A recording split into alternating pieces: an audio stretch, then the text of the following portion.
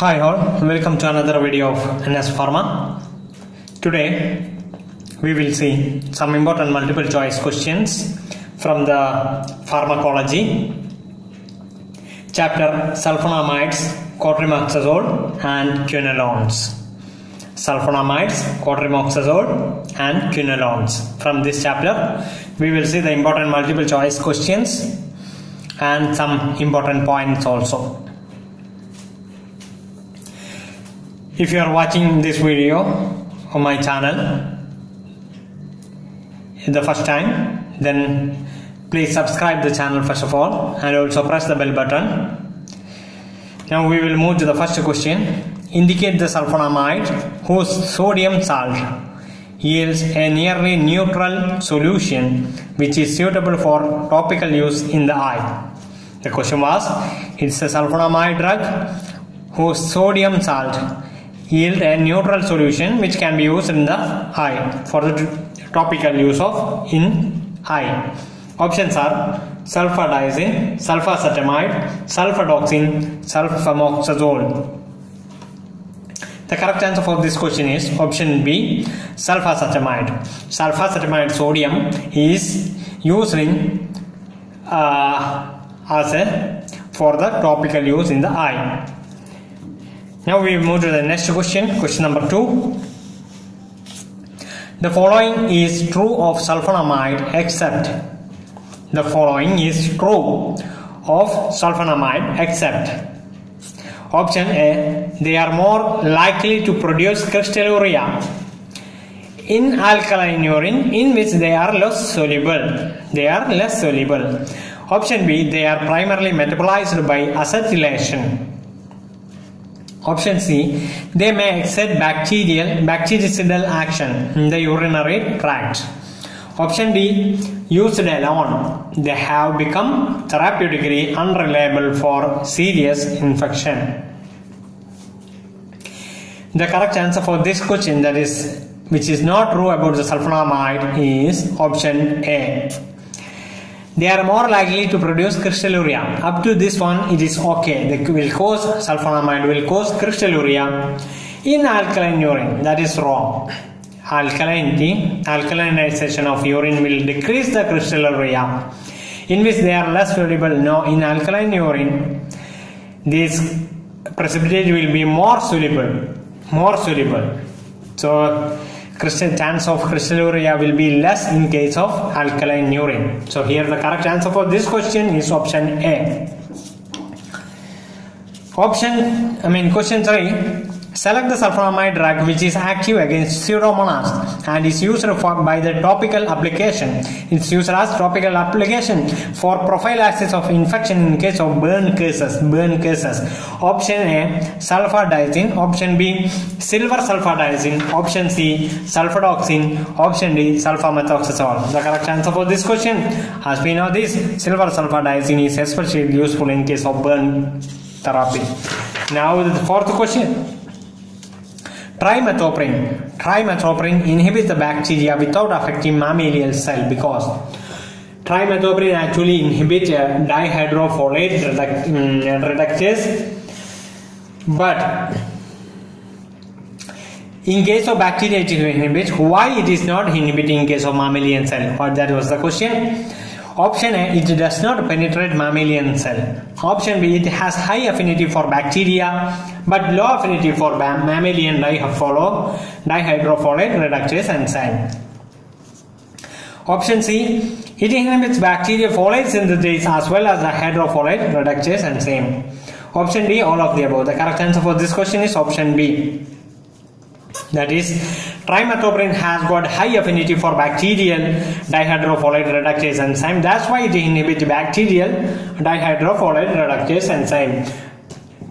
And it has low affinity for mammalian dihydrofolate reductase. That's why it is not inhibiting mammalian cell. Here you can see folate synthase. Folate synthase inhibitor is sulfonamide. Sulfonamide is the example for folate synthase inhibitor. Question 5. Indicate the enzymes inhibited by fluoroquinolones. Indicate the enzyme which is inhibited by fluoroquinolones? Option A, topoisomerase 4. Option B, topoisomerase 2. Both A and B, DNA gyrase. This one we discussed in the previous video. That's general consideration regarding this antimicrobial agent. In that we discussed the classification of the antibiotic according to the mechanism of action. In that we discussed this one, fluoroquinolone inhibit DNA gyrase. The correct answer for this question is DNA gyrase. Example for fluoroquinolones are CIPROFLOXACIN, COTRIMOXAZOLE, moxifloxacin, like that. All will end with floxacin. Now the sixth question. Select the antimicrobial drug which is used orally only. It is used orally only for urinary tract infection UTI or for bacterial diarrheas. Option A, nalidixic acid. Option B, azithromycin, bacambicillin, perfloxacin. The correct answer for this question is nalidixic acid. Nalidixic acid. It's a fluoroquinolone also. It's a quinolone derivative. It's a quinolone. It's coming under quinolone class. Okay.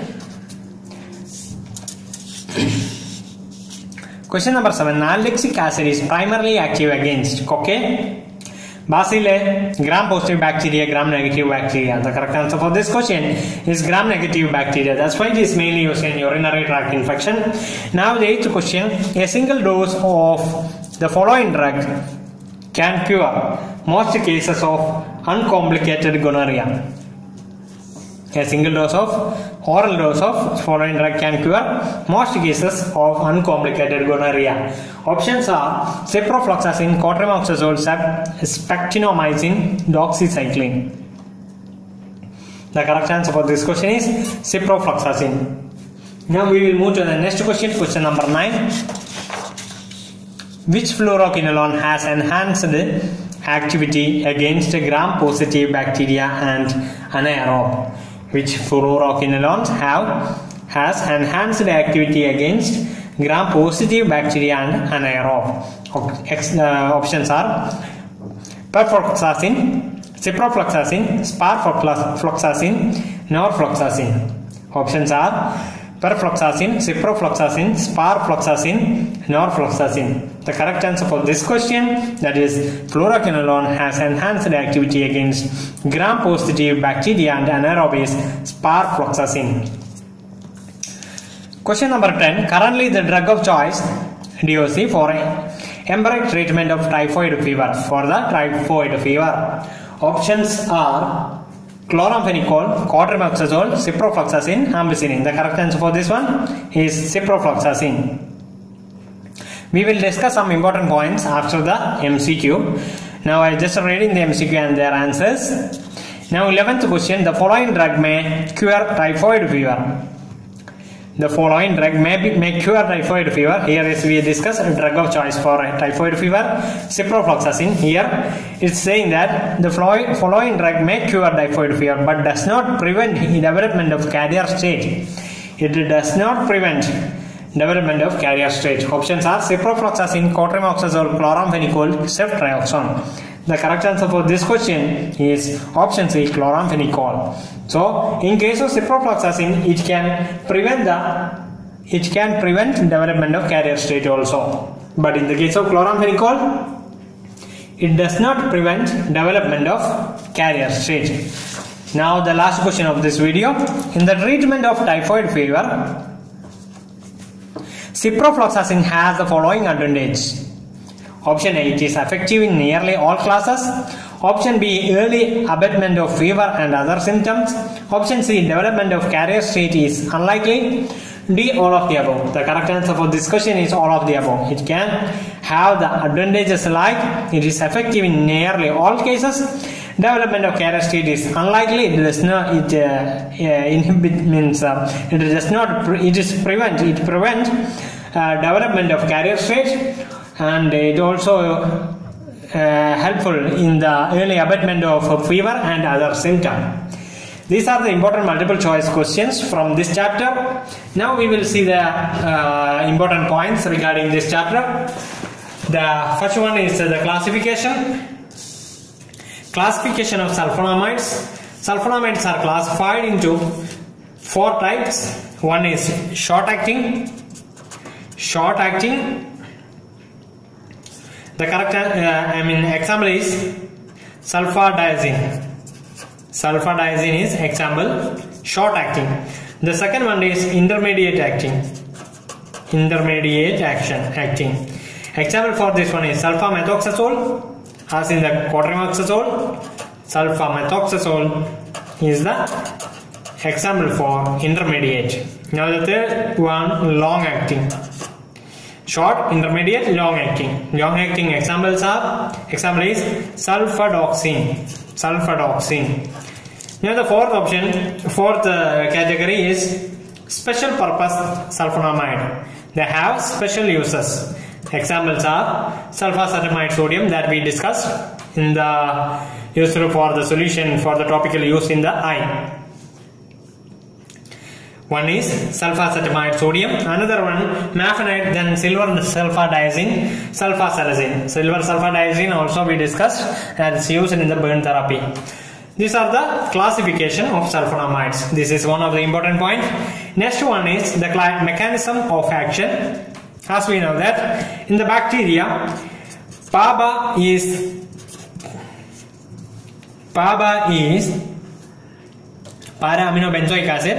PABA is converted into dihydrofolic acid first of all, then it is converted into tetrahydrofolic acid.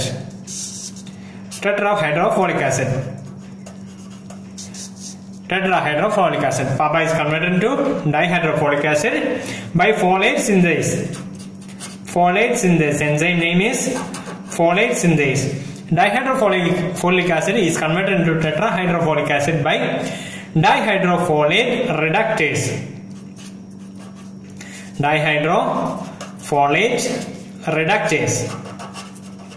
Okay, so this is the main step, the process. Sulfonamide will act here. It will inhibit this step. Sulfonamide will inhibit this step. It will inhibit the folate synthase so that PABA is not converted into dihydrofolic acid. Now the second step, this is inhibited by trimethoprim.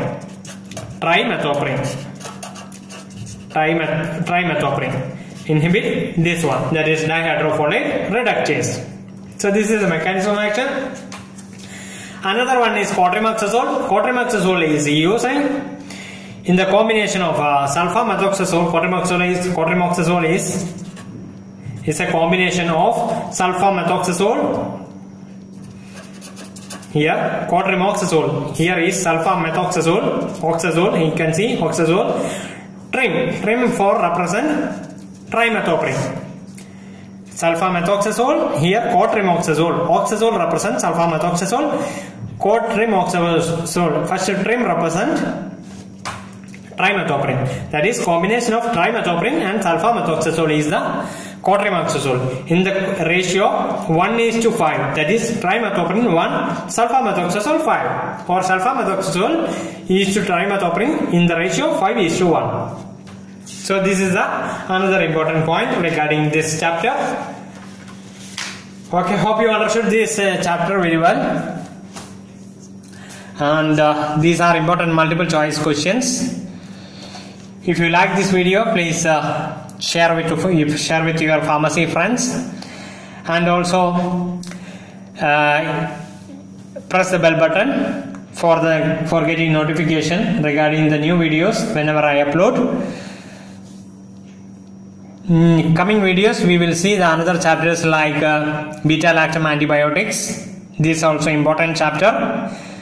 Then aminoglycosides, macrolides. I will try to complete all the chapters in the pharmacology also. Hope this chapters and also this discussion will definitely help you for the coming examination. Okay, thank you for watching this video. Best of luck.